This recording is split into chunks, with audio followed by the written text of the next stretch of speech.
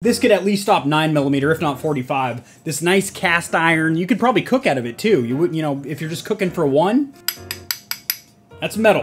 If you try doing this with a condenser mic, if I tried walking around with like my Blue Ember, for example, which that's really cool if they include those accessories, pretty damn phenomenal. So thank you, Harris. Maono, you've done it again. She sounds amazing.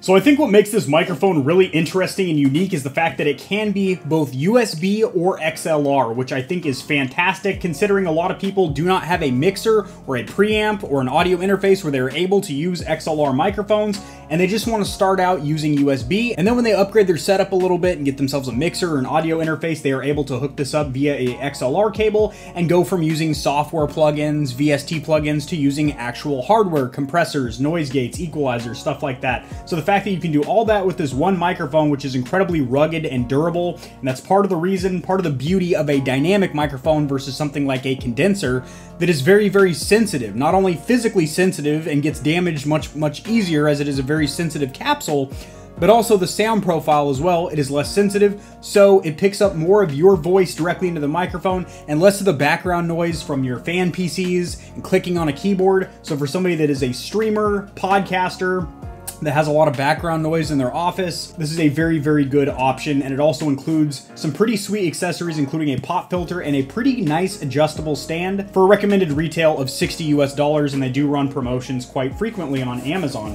It is compatible with both PC and Mac, which is phenomenal. And since this does have an XLR socket in addition to the USB-C port, besides being able to plug into a mixer, you can actually take this on the go and actually plug into an amplifier on stage, some kind of a live conference or live speech or even a concert, which is pretty darn awesome. All right, so you get some nice foam here holding all your products in place. You do have an XLR cable included, which is really, really nice. This is a 10-foot cable. Now in this bottom tray right here, you have your documentation, so your warranty, your instruction manual. You have a shock mount, which is, again, very nice that they're including all of these accessories. A nice long 10-foot USB-C cable. Very, very high quality. It's not braided or microfiber, it's just rubberized. However, it is a very, very thick, durable feeling cable, so that is very nice. Then you have the included pop filter. We'll break into that right now. So very tiny, but it is dual layer. As you can see, there is nylon mesh on each side here, so that will really kind of limit your plosives. Peter Piper pickled a pepper when you're right up on the mic, so that is very, very nice. You have a little silica gel packet in here. Make sure you dispose of that properly so your pets and or children do not get a hold of that. And then you have this nice, this could at least stop 9mm, if not 45. This nice cast iron, you could probably cook out of it too. You wouldn't, you know, if you're just cooking for one, that's metal. But first of all, I want to explain why I am actually very, very excited about this product, this microphone, and why I think it is a good value for the money. This retails for $60 US. I have messed around with this microphone in both USB and XLR, so I understand what the sound profile sounds like, and it definitely exceeded my expectations. Moreover than that, it includes a ton of accessories, a 10-foot XLR cable that actually sounds very good. There is no interference or anything like that. A 10-foot USB-C cable that is very, very thick, not braided or microfiber, but very, very thick and durable. A cast iron, I mean, you could cook with this bad boy if you want to. Very durable stand here. A shock mount. A dual layer nylon pop filter. And an adjustable stand and or base. Incredibly versatile because, again, it is USB-C, but then when you get yourself a mixer or an audio interface, or tickle my fancy on this here, you throw this in a laptop bag. You don't need to carry a mixer with you or anything like that. You just use it in your USB configuration. Then you get back home where you have your main setup, your desktop, your rig, your boom arm and whatnot. You're able to attach this to the boom arm and then run it through your mixer with an XLR cable. All with one $60 microphone that actually sounds, that hits well above its weight class when it comes to audio profile. Now this also does have a built-in onboard pop filter underneath this mesh cover right here. That will work on the go if you're doing something like a concert or you're giving a speech or something like that in a conference. However, you are going to want to use the pop filter and the shock mount on a boom arm. Why would you not just want to get the best sound quality possible? Now the microphone itself is pretty simplistic. You have an XLR plug-in on the bottom. You also have a USB-C cable. You have a 3.5mm headphone jack for lag-free monitoring. You have an on and off switch, and then you have an up and down for the headphone volume of your monitoring.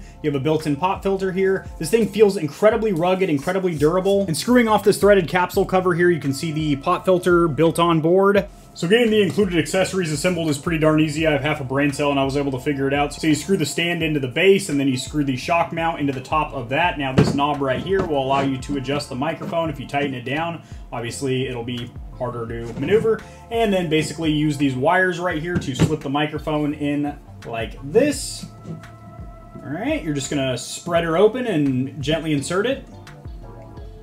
Perfect, perfect. And as you can see, if you tap the microphone now, it is actually absorbing a ton of that impact there. It's not, if you bang your desk or anything, it's basically absorbing a bunch of that impact there. So that is really, really nice. She's wiggly. That's what we like to see. Alrighty, boys. Well, I got the Maono dynamic mic on its included stand with its included shock mount, included pop filter, basically all the included accessories here. This is with the included USB-C cable. Now, getting set up right out of the box is very easy. It is plug and play. It basically installs all drivers on its own. Then you're going to come down here to your Windows settings. Then you're going to come down here to the bottom right of Windows 10, right-click, and open sound settings. Then you are going to... By default, it did select the USB XLR dynamic mic for both my input and my output. So if you want to be able to monitor this through your headphones, then you are going to leave it right here. However, I just have it selected as my external speakers right now. And then, of course, input, you do want the microphone USB/XLR. Just click on device properties over here. By default, this was at 90. I bumped it up to 100. All right, boys, same microphone, same accessories, but now we have added 3 VST plugins, a compressor, an equalizer, and a noise gate. And this is the kind of sound that you can expect to get out of the USB connection out of this microphone. I have to say, after listening back to it, I think it sounds pretty damn good. All right, let's check out these plosives with the included pop filter as well as the onboard built-in pop filter. Peter Piper pickled peppers. Peter Piper pickled peppers. All right, let's check out the harshness of these S's. Sandy sells seashells down there by the seashore. Sandy sells seashells by the seashore, and she also sells other stuff down there too. Alrighty, boys, so now we are hooked up in the XLR configuration, and I have to say it actually sounds pretty damn good in my opinion. You get that rich radio-esque presence and whatnot, that bass in your voice, that compressor action making you sound so sweet. So I do have 2 pointers for Maono, 2 areas of improvement, 2 little minor critiques, if you will. The first one is that the threading on the stock mount here is plastic, so when you are screwing into a metal mount, like for example what comes on the Blue Compass boom arm, or pretty much any quality boom arm is going to be metal, so it's metal to plastic connection, and it just feels like if you were to accidentally thread that in crooked or anything like that, you're going to snap your threads and have a bad day. So I would recommend, if you do pick up this microphone, to also just pick up a aluminum mount for it as well. However, the stock mount, it didn't break on me or anything like that. It does feel a little plasticky, cheap, and chintzy, so that's not too great. And then the second one is the plosives. Unless I'm being very strict with my microphone protocol, where if I purposely try and subdue or suppress my P's, as I'm doing right now, but if I just talk normally, Peter Piper pickled a pepper. Okay, it's not too bad now. Peter Piper pickled a pepper. Peter Piper pickled a pepper. Okay, so it's not too bad now, but earlier, the plosives were incredibly poppy, and I think the main reason for that being is that it's not perfectly centered here, as you can see, and there really is no way to get this perfectly centered over the mic. It's kind of offset, and that all comes down to this little aluminum mount that they have on the side. Well, you can't really see it, but that little aluminum wire that mounts it. I'm not a huge fan of the stock pop filter. I think it's really cool if they include one. I mean, it's also on a shock mount with the pop filter. So that's really cool if they include those accessories. And this is with their included XLR cable. As you can tell, there's no interference. If I go radio silence, dead quiet. I mean, I have the noise gate on, so it cuts out my fans and everything. It's just dead, absolutely quiet. In my opinion, this sounds phenomenal, especially for the price. Here's the value of this microphone, is its sheer versatility. It is a dynamic microphone. So even without using a software noise gate or anything like that, it's going to pick up less noise in the background of your room. So as a streamer, your keyboard clicking, fans from your gaming PC, maybe a ceiling fan. I live in Florida here, and a lot of times I just can't stream in my house with no fan on because it gets stupid hot here, like Dubai hot. And then the fact that this is XLR and USB, and it sounds respectable in its USB configuration, which is pretty much what you can expect from most USB microphones in the $60 to $100 range, is that they're going to sound pretty acceptable. And the performance difference between like a $130 Blue Yeti and like a $60 off-brand USB microphone that is built to spec isn't really that big of a difference. Now, when you make the jump to XLR, which coincidentally, this is also an XLR microphone, we're using it in its XLR configuration right now, that's when this microphone well exceeds its $60 price point, in my opinion, when it comes down to sheer audio quality. The dynamic range is very good. I think it's very accurate. It's reproducing my voice exactly how I want it to sound with the equalizer settings that I have to kind of boost up the bass of my voice a little bit, cut down those muddy mids, give me a little peak brightness in my treble. So again, it's quite portable. You throw this in a laptop bag and just use it as a USB microphone, and you're able to, you know, stream if you're on a business trip or you're in a dormitory or something where you can't have your full setup. And then when you can, you pop it on a boom arm with the included shock mount, included pop filter, which actually, you know, listening back to it now actually sounds pretty good. I just wish it was centered. It kind of messes with my OCD that it's offset like that. And it also is really, really small, which is good because it's not taking up much of your visibility. I can see my monitor here for gaming, so it's not blocking a lot of my peripherals, but it's also small, so it doesn't give me that sense of confidence that it's actually absorbing a lot of my vocal waves with my plosives. Peter Piper did some weird stuff with this pickle. Alrighty, boys, so I got the Maono XLR microphone hooked up to the GoXLR right now. I am going to share my settings in just a minute in case you guys want to mirror them because you like the way my voice sounds and you want to use the same equalizer, compressor, and noise gate. So I know a lot of people, probably including myself, this is most likely the way that I'm going to use this microphone with a full green screen behind me if I'm just walking around doing some kind of commentary, kind of like General Sam does. You can get a pretty good idea of the handling noise right now, as long as you're not handling the microphone from the cardioid capsule up here around the actual pop filter. As long as you're holding the microphone down here at its metal base, it's pretty damn good. There's very, very minimal handling noise, which is awesome. If you try doing this with a condenser mic, if I tried walking around with like my Blue Ember, for example, which is a great microphone, however, you can't really do that with a condenser mic because they are incredibly sensitive in comparison to something like a dynamic microphone. Completely different sound signatures. If you want the most accurate representation of your voice, generally you're going to go with a condenser microphone. That's why music studios use them. However, for live performances, if you go to a rock concert or anything, a lot of times, you know, they're going to be yelling into a dynamic microphone because it can get swung around, beat around, dropped.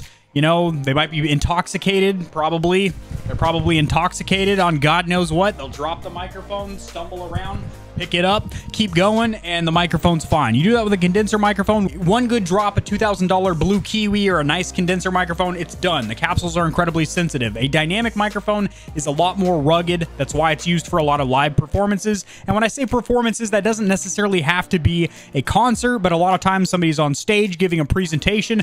Hey, I'm Kevin Clark, certified life and business coach, and this is going to be a presentation on how to un-F your life. This is going to be a motivational speech about when life hands you lemons, but you bend it over the stand and you have your way with some citrus. Maono, you've done it again. That's my mouth. My eyes are up here, sister.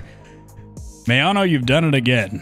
She sounds amazing. All right, boys, so as promised, these are the settings that I'm currently running. This is 50 decibels of gain with the preamp on board the GoXLR, which, by the way, is a very, very good preamp. It's quite impressive. So this is the noise gate settings that I'm currently running. These are Harris Heller, aka Alpha Gaming, aka the Stream Doctor. These are his settings as well, and I run them because I think they sound pretty damn phenomenal. So thank you, Harris. And these are my compressor settings over here. And I keep my de-esser set at 60. The default is 50, but obviously it does cut down on a lot of those S's. Sandy sells she sells by the seashore. It makes them a lot softer, which is nice. All in all, I'm actually really impressed with this product. I do strongly recommend it, especially for the price point. To me, honestly, thinking about it, I would recommend this microphone if it was $80. I'm not trying to speak this into existence. I know Maono watches my videos when I do a product review for them. I'm not saying raise your price to $80. If you already have it set at $60 US and that's not some kind of a temporary promotion or anything like that, keep it there because I think there's tremendous value with this microphone. And like I said, I mean, for $80, I would still recommend this microphone because of its versatility and the feature, the fact that it is XLR and USB. That's awesome. It's very versatile. You basically just need this microphone. It comes with all the included accessories and you run it directly off your laptop or desktop. And then when you pony up the dough, you start earning money from Twitch or YouTube and you are able to buy yourself a mixer or a audio interface. You use the same microphone and you sound better. So this microphone here, as well as some of the accessories that I mentioned, like a metal adapter and the boom arm that I'm on right now, will be linked in the description below if you want to check them out. If you enjoyed the video, liking it helps it to get seen by more people, which in turn helps me grow this little channel, which I do greatly, greatly appreciate. Subscribe for more content like this. I do a lot of news in the gaming community and industry, as well as tutorials helping you get set up streaming and YouTubing, and I'll see you guys in the next video. Peace.